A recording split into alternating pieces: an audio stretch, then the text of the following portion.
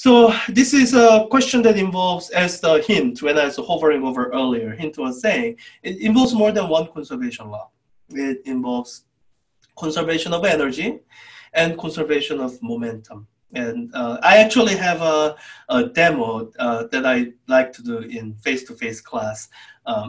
So here, momentum is conserved because this ramp is free to move. And the reason, the way this ramp moves is because of Newton's third law. As this, so this is how the forces work out. Now, you don't need this for this particular problem. So as this cart is on this ramp, here are the forces on that cart. There's gravity mg, and there's a normal force and pushing on the cart that way. So when you look at the force on the ramp, there will be gravity pulling it down. And you know, there is a normal force on that from the floor underneath. So N big M.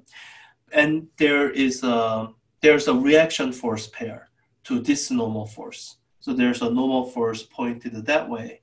That's the reaction force pair of that. That's why the ramp moves to the right. And in the context of chapter 9, what that means is the total momentum of this entire system is conserved. That's why you have this ramp moving to the right, and you cannot ignore that. So yeah. So in trying to solve for these two velocities, velocity of the cart and the velocity of the ramp, we are going to need to use a problem-solving strategy where we recognize both of those conserved quantities, energy and momentum. And I think I'm just going to use the snapshots that are kind of naturally given to me here. So I'll use this as my snapshot 1, or quote-unquote initial, and use this as my snapshot 2, or quote-unquote final. I think that's a kind of natural setup. And because the momentum and energy are conserved throughout the entire setup, I don't think I need to break it into different parts. Like I don't need to look at, oh, when the cart is at the bottom, and then, so I don't need to do that. I can just take the whole thing as a whole. All right, so let me, so I think looking at the situation, it's clear enough that both energy is, so that energy is conserved, that there is no non-conservative force that's doing work on the system. Now, there's this tiny matter of the normal force, which is apparently doing work on the ramp and the cart, because that's the only way ramp would move. But the function of this normal force is it's basically transferring energy from cart to the ramp. So as long as you are considering the entire system, the normal force does not cause the system to lose energy. So I can kind of ignore the fact that normal force is doing work. And there's no friction force.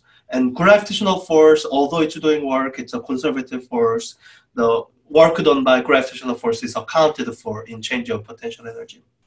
So let me write down conservation law equations. Conservation equations. So I'm going to have conservation of energy. And let me kind of skip some of the other steps that I was doing earlier where I'm writing down total energy.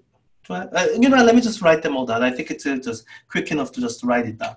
So total energy in snapshot 1 is equal to total energy in snapshot 2. And what I'm looking, so by total energy, we mean potential energy plus the kinetic energy, and potential energy plus the kinetic energy. And here the situation is set up so that the only potential energy we are dealing with is gravitational potential energy. And now I'm kind of writing this in a schematic sense, because when you are starting to write down the real expressions, as in where you can actually plug in numbers to, you have to keep in mind that you have two separate objects, and it's important to write down energy expressions for all of them individually. Now, I'm going to use a bit of a simplifying convention, which will allow me to not write down things that I don't need to write down, is to say that this ramp, it has gravitational potential energy of 0. I'm kind of defining my coordinate system in whatever way I need to, so that I can say that in the snapshot one, the ramp has 0 gravitational potential energy. And because the ramp is not changing in height, that'll allow me to say that its gravitational potential energy remains at 0 here. So that'll kind of simplify my expression a little bit. And this cart here, it's at height h, so I'll need to account for that when I write down my potential energy. It's going to have potential energy of mgh at the beginning, plus, for the kinetic energy, I think all I need to do is acknowledge that it's 0 at the beginning. The cart is at rest, the ramp is at rest, 0 kinetic energy all throughout. The total energy final, so I guess when I wrote down mgh, I'm kind of implicitly saying that the potential energy of the cart at the snapshot 2 is equal to 0. So I'm going to say just the 0 potential energy at the end. And here for the kinetic energy, I have to be sure to write them separately. Kinetic energy of the cart and kinetic energy of the ramp. So plus 1/2 mass of the cart times mass of the cart times its speed, v sub c squared, plus 1/2 mass of the ramp, vr squared. So this is the expression for conservation of energy. Now I need to write down conservation of momentum. Let me do that. So conservation of momentum, so the way all the conservation laws are written down are the same. You have the conserved quantity, and you start out with a statement that the total of that quantity at one part of the snapshot is equal to total of that quantity in another part of the snapshot, snapshots 1 and 2. And in snapshot 1, the total momentum is easy to calculate. It's 0 because nothing is moving. So I have 0 is equal to the total momentum at the end. And my own practice for problem solving is I like to write down my equations in a way where all my symbols are positive quantities, or at least they are expected to be positive. So that's what I like to do, at least with the physics 4A type problems. And the reason I like that is it allows me to spot quickly when I have a quantity that's unexpectedly negative. So let me do it that way, and then I will kind of to tell you a little bit of caution in terms of electronic problems, homework systems. So here, as I'm writing down total momentum in snapshot 2, I see my cart is moving to left, and I'm going to say that's moving in the negative direction. So I'm going to write down for the momentum of the cart, minus mvc. And what this minus sign represents is that I'm trying to make this speed, so VC represents the speed, a positive velocity.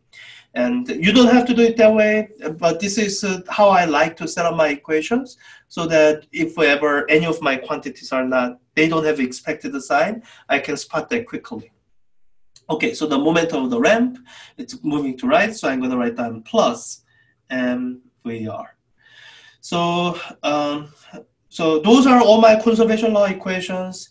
At this point, I like to count all my equations and all my unknowns so that I know I have all the necessary information to finish solving this question. I have 1, 2 equations, and let's see. So I'm given the masses, and I'm given the height. So I should and I guess my unknowns were given. My speeds are unknown. So yeah, I have 2 unknowns, 2 equations. I should be able to solve it. It's a matter of algebra.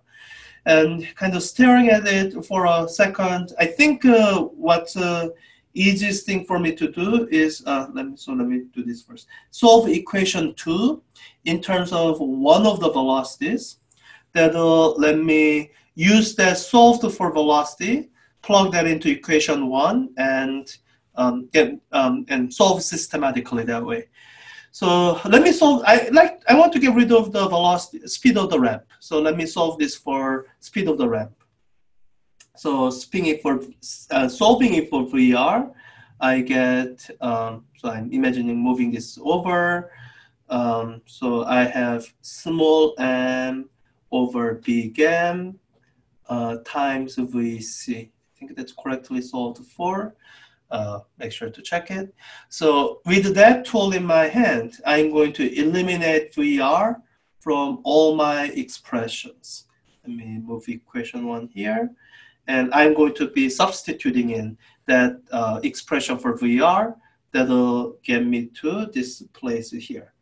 mgh is equal to 1/2 mvc squared plus 1/2 capital M times VR squared, which is going to be that thing squared. So small m over big M squared times VC squared. Oh, wow, I think it's relatively easy because I only have a VC squared term. I can solve for VC and then take the square root. So let me just go through that solution step. So let me imagine factoring out VC from both sides, both terms. Then what I get is VC squared times 1/2 M plus, let me simplify this here. It's going to be M squared divided by 2. 1 factor of M cancels out with that, so just 1 capital M. I think I can actually factor out 1/2 M to make my expression a little bit prettier. VC squared over 2M. Oops, M is in the wrong place. VC squared over 2 times M. 1 plus, I think that's small m over big M. And I move everything else to the left-hand side, or the side where MGH is. Solve for VC. Let me do that here. Doing that, I get this. VC squared is equal to, I think I have a 1 factor of M canceling out. It's nice. So I have 2GH on the numerator. 2GH divided by this quantity here. 1 plus ratio of the masses. Small m over big M. I think that's everything. So if I take the square root of both sides, then I can get rid of the square here. So all right, that's the speed of the cart. Seems reasonable. And there's a kind of a sanity check that's useful to do, which is, and one of the ways you can do a sanity check is to kind of think of limiting scenarios. Here, a limiting scenario is where you imagine that the capital M is much larger than a small m, or it goes to infinity, or I guess more realistically, it's much larger than small m. In that case, this ratio goes to 0. So your solution for speed of the cart goes to square root of 2GH. And when you see that, I hope you recognize that as kind of a speed of something that's fallen down from some height h. And that this answer actually makes sense. If the ramp is so heavy that it doesn't move, then the speed that the cart would have is that square root of 2GH. So that's a kind of a sanity check, making sure that this answer here is compatible with other simpler answers that you know in a simpler situation. So at this point, I think it's easier to just plug in the numbers. And once I have number for VC, I can plug that in for VR to get number 2. So let me just plug in the numbers with the calculator. I have okay, that's enough to show everything. So I have, let me calculate 2GH first. 2 times G, 9.8, times H, 2.75. That's my numerator. That's going to be divided by, parenthesis, 1 plus the ratio of the masses, 1.5 over M, parenthesis closed. That's what's under square root. So let me take the square root of that. 6.439. I'm just keeping some additional significant figures because that never hurts. So 6.439. It should be meters per second. I kept everything in SI unit. So so I'm gonna plug that into here. That'll get me. So I guess I have that value there already. So I'm gonna use that. Multiply that with the small n, 1.5, divide by big M, 5. That gets me 1.9. Just gonna write down 1.9317. 1.9317. Once we fix the rounding issue, you wouldn't have to keep so many sig figs. You can just keep usually 3 sig figs and you should be fine. So let me plug in those answers and see what I get. So this was question, I think, 16 or 15. Yeah, 16. Okay, let me plug in those answers. Speed of the cart is 6.439. Speed of the ramp, 1.9317. And when you submit it, you see, oh, it says, does this have the correct sign? And that's where you read the question carefully. It's asking for the velocities of the ramp and the cart. So velocity is the vector quantity. They want you to indicate direction. And I guess in this question, there's nothing where you're indicating direction. So I guess they want you to use the sign to indicate the direction. So so, it's a kind of a feature of an electronic system. If you are doing this on exam, like if I'm able to see all your work, then whether you have positive here or negative here, that wouldn't matter because I can see in your work that, I can see in your work here that you are treating this as having, I can see in your work that you are accounting for all the signs correctly. But with the online homework system, that is one downside, that it grades rather rigidly, and you should just read the question carefully and kind of this is why you have more than one attempt and you don't get penalized between attempts. So that if you somehow miss the fact that they wanted you to indicate the direction as well with your answer, then you can get the once it says once it points out that this doesn't appear to be the correct sign.